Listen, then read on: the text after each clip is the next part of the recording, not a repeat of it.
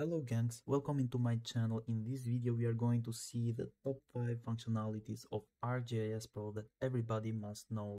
The very first tools or functionality, let's say, it is the trace option. What is this trace option? So if I am going to create a new polygon which will share the same line of an existing one, I am capturing the new polygon command, and for this line we must capture all vertices one by one. And for this case ArcGIS Pro has an option which is called trace. And if we switch into the trace and we click in the first point, depending on the side that we want to go through this side,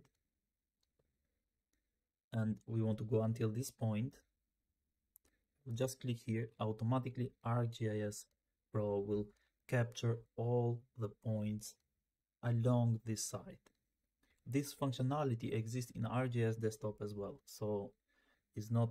And now to continue the polygon, I'm going to capture the line again, and I can go back in normal digitizing tools.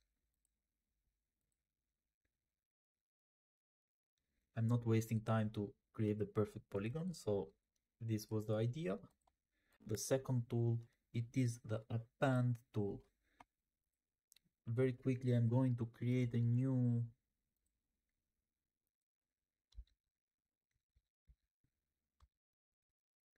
polygon feature class, and let's have a different color, and let's create as well 2 polygons. As I said before, I will do everything quick, so no 90-degree corners, just not to lose time. And the logic of this tool is that this tool can append the new data into existing one. And I will go to general, or you can search in the find tools append, and the append data management is the first one. And as an input dataset we are going to choose text, and as a target dataset we are going to choose polygons, our existing layer. And as a field matching type we are going to choose to reconcile field differences. I'm going to leave everything not matched, and I'm just going to click around because my schema is totally empty. But if you had any information, you can join field out there. Our 2 polygons are, sorry, I removed the wrong one. Our 2 polygons are appended in the existing one. This tool is extremely important if you are working with ArcGIS Online as well, and if you want to send different data or different changes or daily updates, this tool is going to save your day. And the next functionality is extremely easy. Probably everybody is using that, and if you are new in ArcGIS space, this is extremely easy and extremely important as well. Let's suppose that we have an ID field. For the new polygons I am adding numbers as well, and we want to fill this column with our information that we want to, not something that we can find. There are 2 ways. One way is that you can just start typing. Another way is that you can right click in the field name and calculate field. Everybody knows the field calculator and the powerful function that the field calculator has, but however sometimes to create a function you may need a lot of time, but Excel has already created everything, and you may feel very confident in the Excel. And what we are going to do here is we be sure that we have a unique ID. I have this ID field as a unique ID, and I have nothing selected, 0 of 12, and I will just switch selection, and I will click copy. Now everything that we see here is copied in my clipboard, and I will open one empty Excel. I will right click here and I will paste it. So we have this this information that is exactly same as here. And what I'm going to do now, I'm going to manipulate here whatever I want, and I will send them back in ArcGIS Pro. I'm going to remove the first two columns. And for example, as ID, I am going to use as just MOV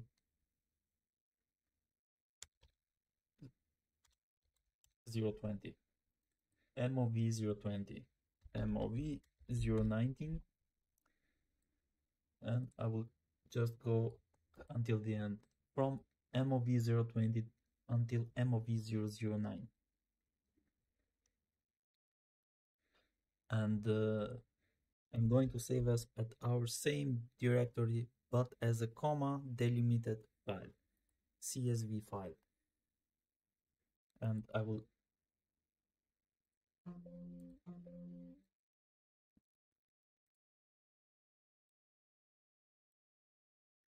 will be back in ArcGIS Pro, and I will click the add data.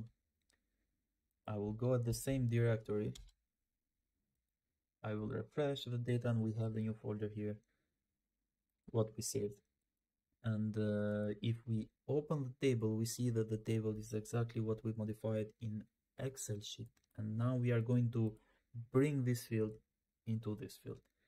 To do that is very easy with the join function. As soon as we have the unique ID, as we said before, and we are going to choose the join table, our new table, and as an input join field, the ID, and as a join table field, ID again, which is one ID is from the polygon and one ID is from the new folder.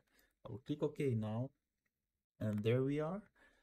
Now we must send the data from this field into our existing field with field calculator as well, of course. I will right click field calculator, and I'm going to choose the test, the last test. We have one test, two tests, and we can see very well the domain of this test, which is coming from the new folder and not from the polygons. And I will click OK, and now everything that was here was transferred into existing one. I will remove all joins, and it's all done. So let's recap.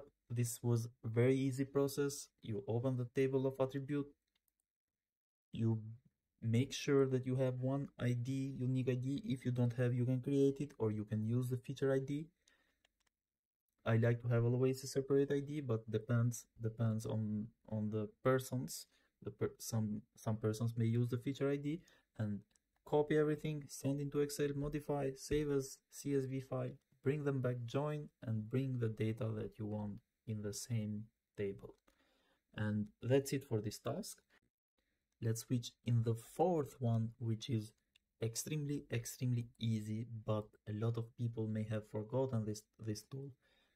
We have a button here which is called attributes, and if we open attributes and if we click one polygon, we see the attributes of this polygon are out there. We see the geometry as well. I'm going to change it into metric. I like the metric style, and we can modify every field that come here. So let's say this is house number 5, and I click apply. Automatically the selected feature was changed into house number 5. And if we click a group of feature, let's say, we see that there are several feature clicked. And if we choose the layer name, which is polygons in my case, automatically we see that they have different values. And now the type field of the selected feature, I'm going to update them from house into apartment. And I will click apply, and I will click save. So everything that we have selected was changed only with one single option, not clicking field calculator and not messing it up with other functions, just with this attribute functionality that is always there. Another thing is that we can select everything, and I'm going to change the test that we updated from Excel as a date. Let's say date format, 12th of March 2024, and I will click apply. Automatically the date is there updated for us, and I will click save, and everything is updated. Now the last tool that we are going to speak about, there is one tool that is called Whitebox Geospatial. These guys build softwares and open source as well. So their last toolbox, let's say, they opened it for free for everybody. And if you download their tools in your computer, you will have a set of tools which are all for free, and you can use them in your computer no matter of your license level. For example, I am going to use the extract nodes,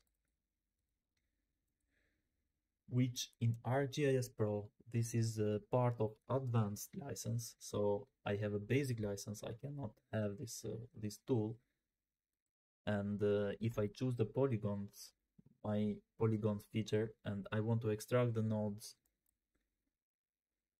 I run OK, and all the nodes are here extracted. As you can see, all the vertices are. This was all, guys, for this video. I hope you enjoyed it, and see you in the next videos.